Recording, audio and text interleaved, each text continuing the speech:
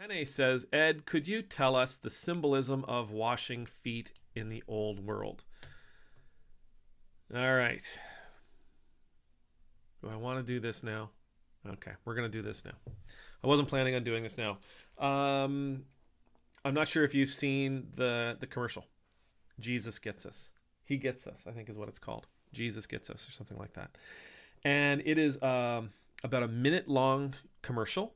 It aired on the Super Bowl that has a bunch of people really, really angry about it. Now, what I'm about to say is not in defense of the commercial or the organization that made the commercial or the efficacy of evangelizing in this way or anything else. But the commercial itself, what I saw, because our friend Tim sent it to me, the commercial itself is actually pretty moving. And in the commercial, again, it's 12 still pictures, just sort of one at a time, of people washing the feet of other people. And the people who are washing the feet of the other people are, it's a person from one segment of our population washing the feet of somebody that you might see as a person in an opposite segment of the population. For example, there's one scene of a protester washing the feet of a counter-protester. And there's a scene of an older woman washing the feet of a younger woman in front of a family planning clinic. There's an image of a priest washing the feet of a man.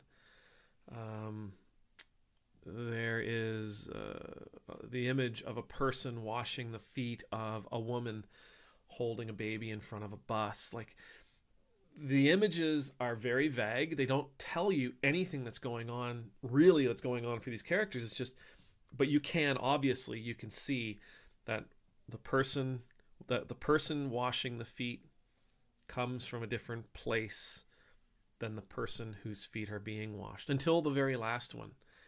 And it just shows these two men, these two older gentlemen with their feet in a bucket of water together at the same time. Almost, now that I think about it, reminiscent of that image of Mr. Rogers.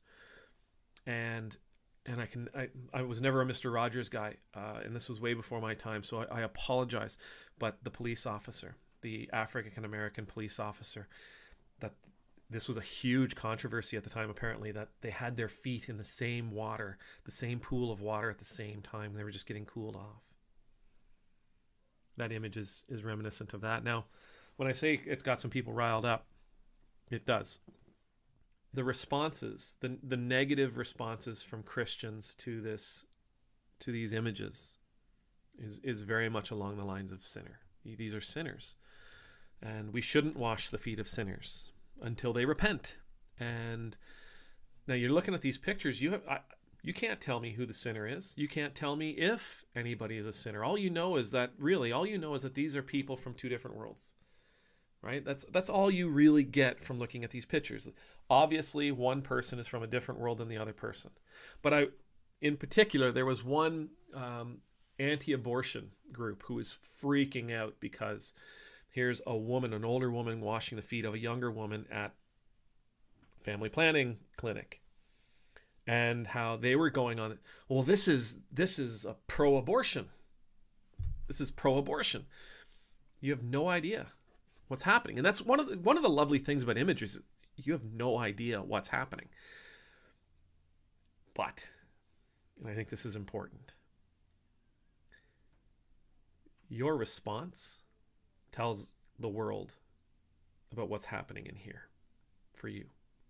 Right? If you look at that image and you see a young woman whose feet is being washed by an older woman as she sits on a bench outside of a family planning clinic, then if your reaction is, she's a sinner, what does that say about you? Is that true for every young woman sitting on a bench out front of a family planning clinic? Absolutely not. How do you know that the older woman isn't a nurse who works in there? Right? How do you know the younger woman How do you know the younger woman did something you disagree with? How do you know that she's not sitting there trying to figure things out for herself? How do you know? How do you know? How do you know anything? But when we say, oh, that's a sinner. That guy's a sinner because of the way he's dressed and the hat he's wearing, and he's way too fashionable. He must be gay, and the priest shouldn't be washing his feet. Well, how do you know he just doesn't like to dress like that? How do you know he isn't gay, but has repented of those sins? No, I'm not saying that's a sin. How do you know? Right? How do you know that he isn't a desperately devout follower of Jesus who's finding his way, right? Who's still struggling with his life, with his convictions? How do you know the woman holding the baby in front of a bus is a migrant? Just because the bus says Chicago on it, and Texas has a habit of sending people completely unprepared and without the proper clothes and without the proper support to northern, cold, frigid cities? Is that why you can assume? Now, Tene asks the question, what does feet washing in the ancient world mean? What it means is it's an act of hospitality, right? Washing somebody's feet is an act of hospitality. It was a Mediterranean thing. It was probably in other places as well, but I know in the Mediterranean in particular, because it was, if you were walking around Judea, it was dusty and your feet got gross and grimy, and they didn't sit in chairs. They sat on the floor with their feet up, right? Your feet would be up, your knees would be up, your feet would be present to the person sitting beside you, like face level sometimes. Like they reclined on pillows, they sat on the floor. They didn't sit at a table like my kids and I sit when we're eating supper. So washing feet, it was a really big deal. It was a really big, it was a gift that you were offering your guests. And the owner of the home would have somebody in the home, a servant or one of the children, would wash the feet of all the guests so that everybody could be comfortable together. Now, biblically speaking, washing the feet, yes, still an act of absolute hospitality, but it goes way beyond that. So these people are freaking out because Jesus wouldn't wash the feet of sinners, or they're freaking out because you can't be a sinner and follow Jesus, or I don't know, whatever other thing they're going on about. Almost to a person, of all the responses that I've seen on X, formerly known as Twitter, the responses are people who just do not understand what Jesus was truly doing in that moment and what he was asking of his disciples in that moment. In the Bible, on Maundy Thursday, something we're going to do in about 40 days, Jesus strips down, puts his tunic around his waist, towel in hand, and he goes between his disciples washing their feet. He's, this is an act of kindness, and it's an act of love, and it's what the servant would do.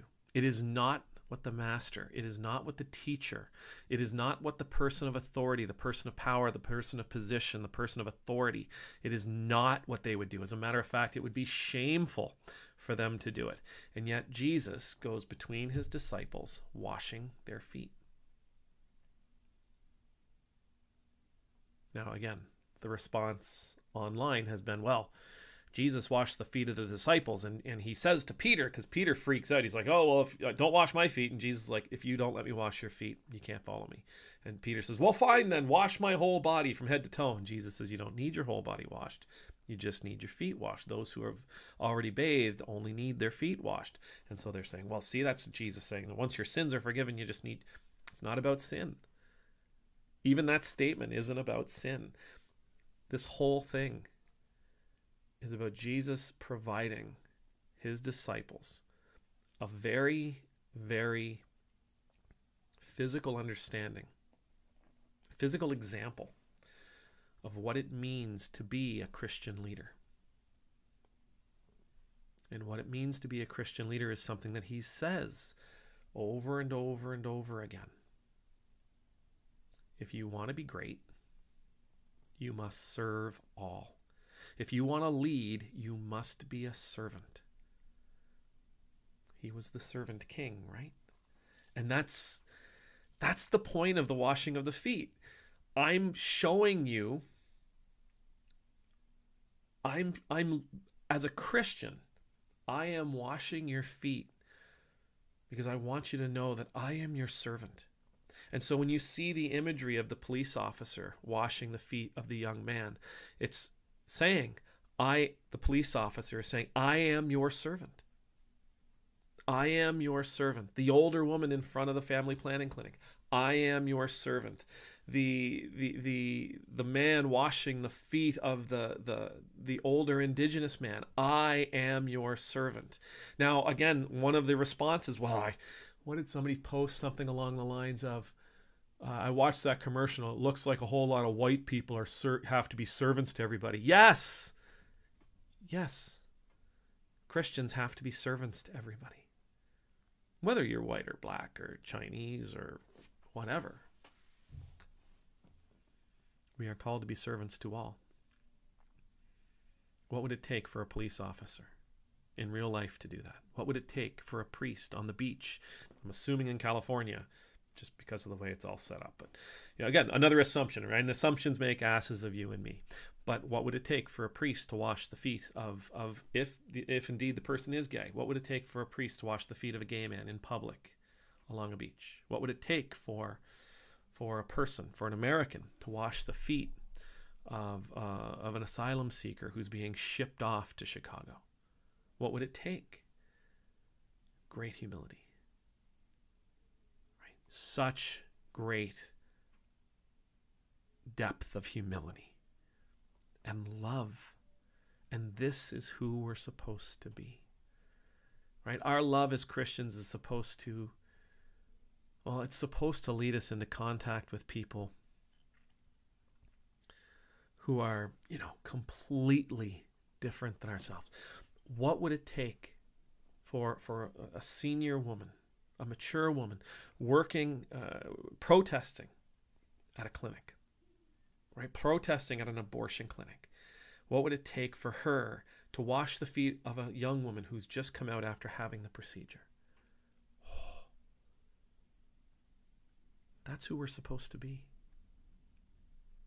Nothing to do with the other person's sin. It has everything to do with you and I. And that's what I've said that. How many times have I done a video where I've said, this faith of ours is supposed to challenge us. It's not for us to put on to others. It's about challenging us.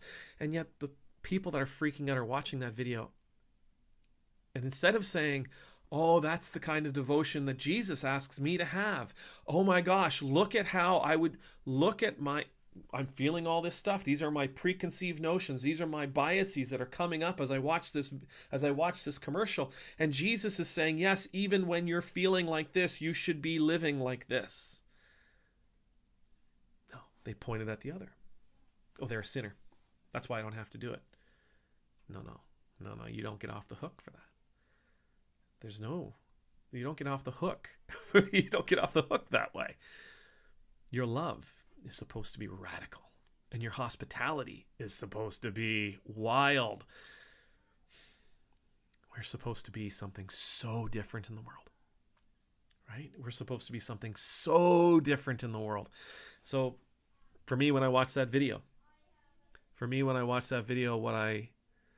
what I saw, because your notions do come up. You're watching it. You can't help it. It's what you experienced in the past. It comes forward. It informs what it is you're seeing. And as I'm watching it, I'm going, oh yeah, no, that's where I'm called. Yeah, no, I got that. I get it now. Oh, yeah, I'm feeling that, because that's what I'm supposed to do. So who is it in my life that I might have that kind of reaction to?